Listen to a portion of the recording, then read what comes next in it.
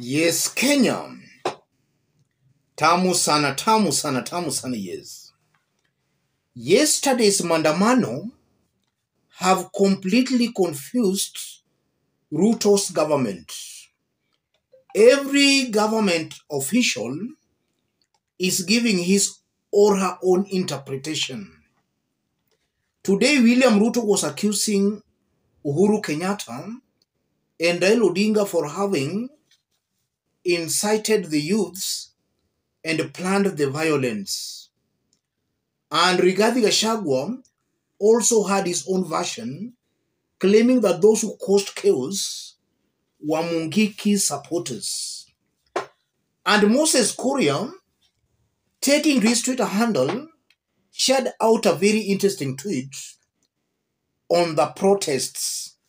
CS Moses Kuria, the violence in MLOLONGO yesterday was because we evicted squatters from East Africa, Portland, led by Mavoko MP Patrick Makau. Today we will evict all illegal squatters. You can ban all you want, but sibanduki. According to Moses Kuria, he's saying that those who were demonstrating in MLOLONGO yesterday were the squatters the government had evicted from East Africa, Portland land.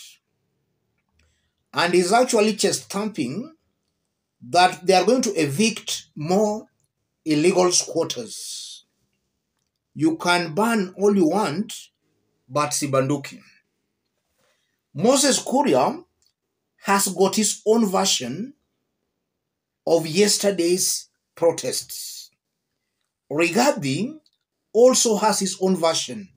He's saying those who are Mungiki, adherents.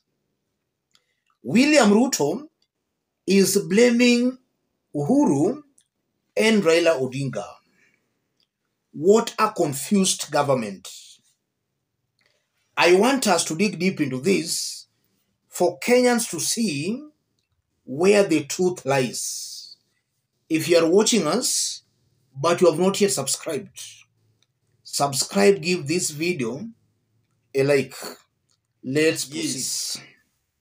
Where is the truth in all this? Because Moses Kuria has his own version, Rigathi his own version, Ruto his own version. Where is the truth in all this? If you look at what is happening in government, I'm fully convinced and persuaded the government is out of touch with the ground.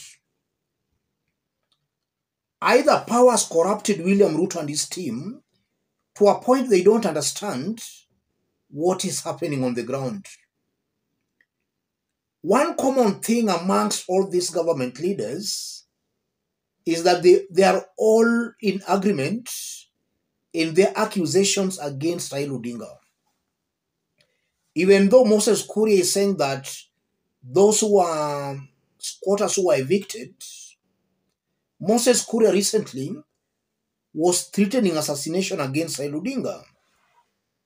One thing that is common amongst them is that they think Raila Odinga is the problem. And I believe that's where Ruto is getting it completely wrong. This issue is not about Raila Odinga. In fact, yesterday, Raila was not even on the streets, but the mass actions were done across the country, including even in Garissa. Everywhere in the whole country, there were protests, even on the mountain, Meru, everywhere.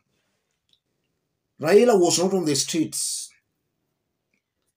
That should be a warning and a lesson to William Ruto that this thing is no longer about Raila Odinga now. It's about the people themselves taking power into their own hands. Ruto has pushed them to the wall, and the people are now fighting back. It's no longer about Raila Amolo Odinga. I'm seeing a very high possibility, whether with or without Raila Odinga, Kenyans will still rebel against William Ruto if he continues the way he is going. Kenyans will obviously rebel against him with or without Raila Odinga. Just look on how Ruto is ruling. He's pushing Kenyans to the wall on taxes. As he pushes Kenyans to the wall on taxes, he is increasing his own salary and salaries of top government leaders and members of parliament. Ruto goes to an extreme length of even buying members of parliament, opposition members of parliament, to pass some draconian rules in parliament against the people. With or without Raila Odinga, the people at one point will still rebel against William Samoei Ruto. So this whole protest, they are no longer about Raila Odinga, but about the people trying to fight back for Ruto has pushed them to the wall. And from Moses Kuria's tweet, you are seeing the kind of arrogance with some of these leaders in government. TIFA released their survey today, and the survey showed that Moses Kuria is the worst performing cabinet secretary, according to a scientific survey released by TIFA today. And if you look at Moses Kuria, he's the same person who was threatening assassination against Raila Odinga. He's the same person who the other time was abusing NTV, using some vulgar language. And now he's chest thumping for having evicted squatters and is telling them he will evict more. The same government was saying it's a hustler's government. Are there any more hustlers more than the squatters? Those are the real hustlers. So when you see a government that is very insensitive, evicting hustlers, instead of looking for them somewhere to stay, the government is boasting and chest thumping. You can ban all you want, but sibanduki. I'm seeing this is just a mad government. A completely insane, mad government. Moses Kuria it's a fact Moses Kuria is not fit holding a public office. He's a known inciter and a known warmonger. The mere fact that he's still serving in Ruto's government also shows the integrity of Ruto as an individual. Ruto is not fit holding a public office, and that's why he sees no problem in some of his cabinet secretaries making such sentiments. These are sentiments that will only help in spoiling chances for William Ruto in the Ukambani area. Rigathi is on record abusing the Kamba community that they don't have votes.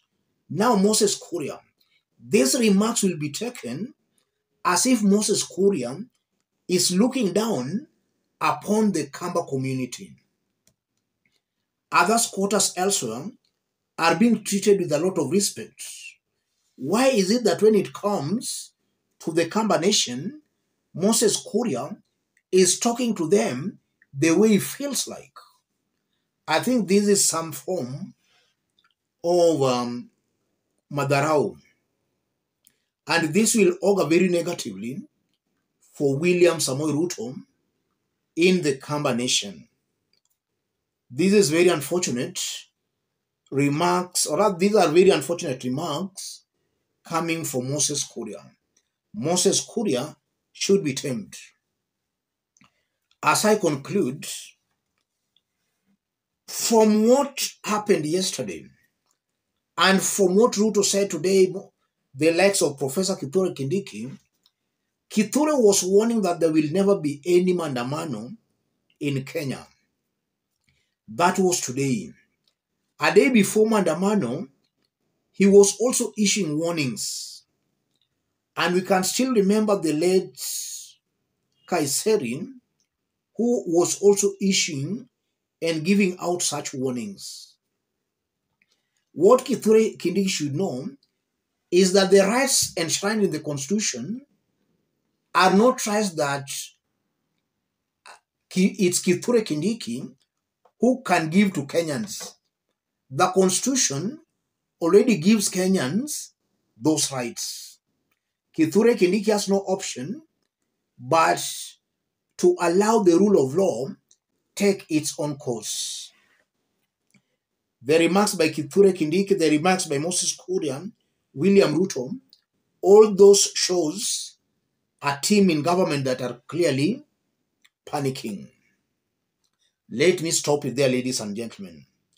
If you are watching us but you have not yet subscribed, subscribe, give this video a like, and to our fans and subscribers here, I'm very much humbled, very grateful for the kind of support you are giving me here.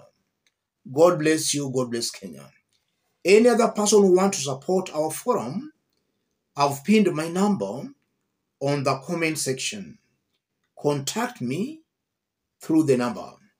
Any other person watching us outside Kenya, drop a comment, let us know from which part of the globe you are watching us from. If possible, subscribe, give this video a like. Let's meet in our next analysis. Thank you.